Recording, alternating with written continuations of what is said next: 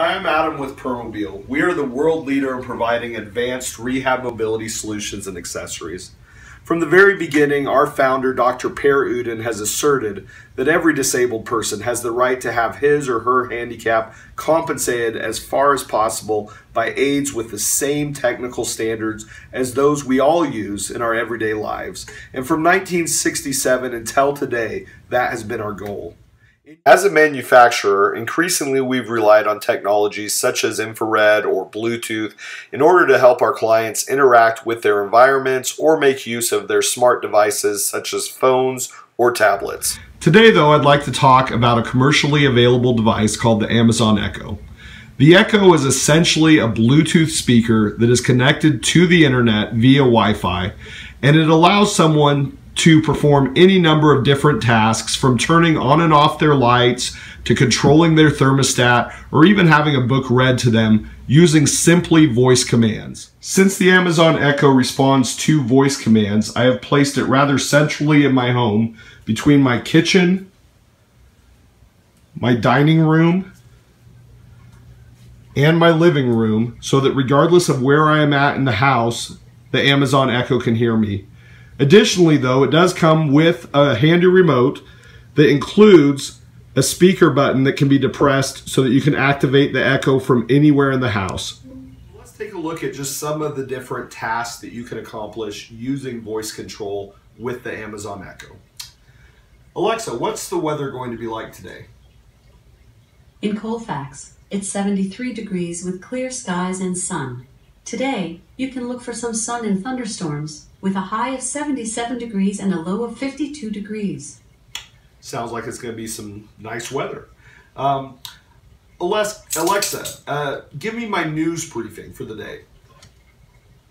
Here's your flash briefing. In NPR News from TuneIn. Live from NPR News in Washington, I'm Jack Spear. Alexa, Hillary Clinton... Stop. So you can set what news services you want to hear from, whether it's the AP or NPR or Reuters or any of these others.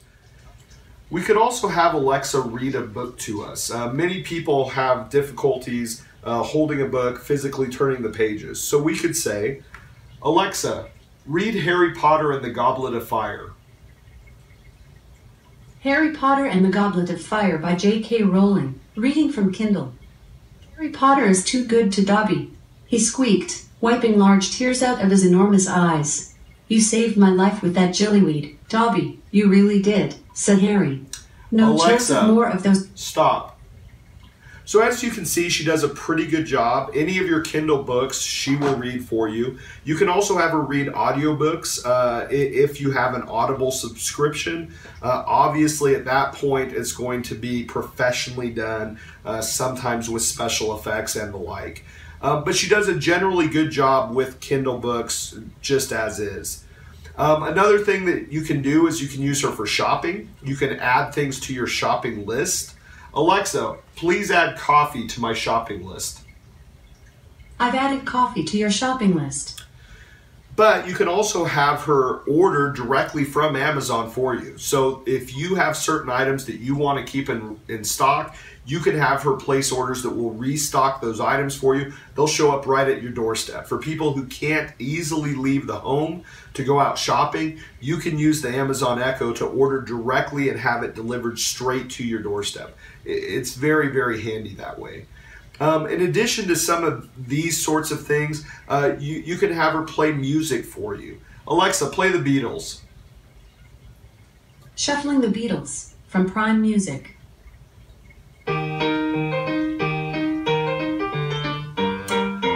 Alexa, what song am I listening to? This is Martha, My Dear from the Beatles, the White Album by the Beatles. Very good. The White Album. Alexa, next. There we go. Alexa, stop.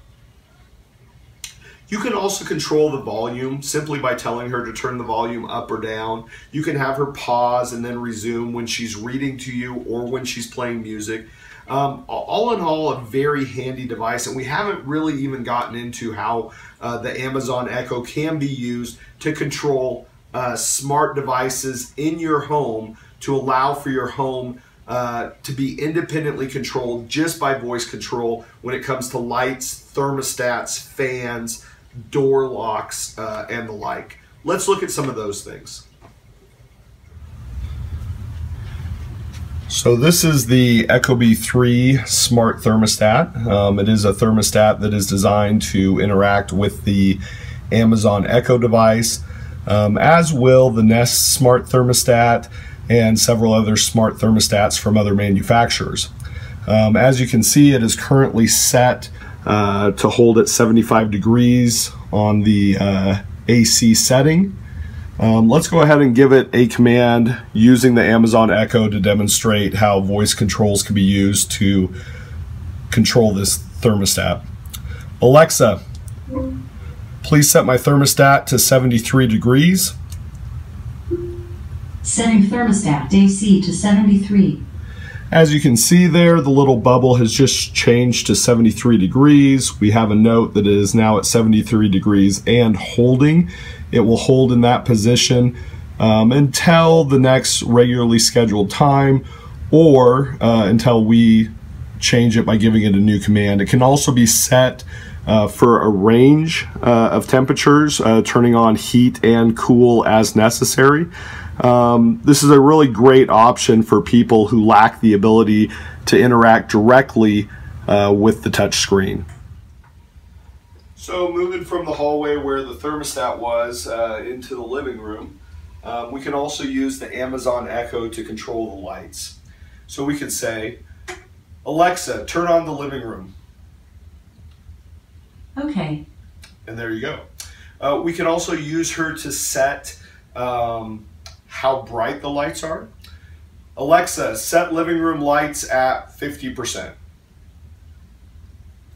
Okay. Now I'm using the Philips Hue bulbs in combination with the Amazon Echo device. There's lots of smart bulbs and smart hubs that are available for in your home to allow you to have independent control of your lights. Alexa, turn off living room. Okay. There you go. You can set up multiple devices. Alexa, turn on lamp.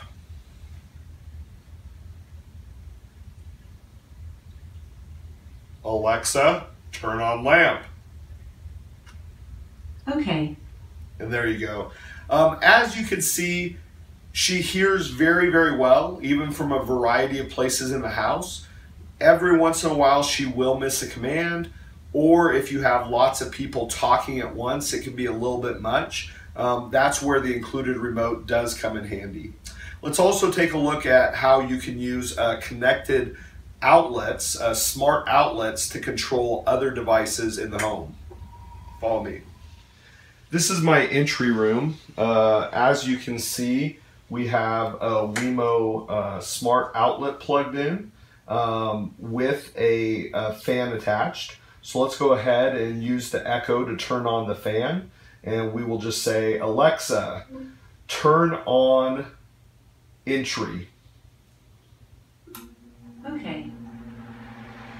And there you go. We could have a fan, a light, anything that operates off of an outlet plugged in to this smart outlet.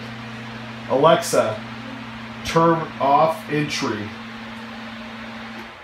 Okay. And just like that. One of the other things you can use the Amazon Echo for is to create reminders or add something to your task list.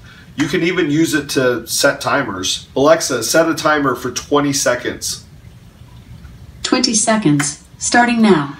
You can create multiple timers if necessary, and you can even use what's called if this then that protocols, so that when the timer goes off, she sends a command to your lights so that your lights also flash giving you a visual cue that the timer is going off. This can be a super useful tool for people with auditory impairments, as even if there's activity, even if they don't hear the timer, they can certainly see the lights flashing.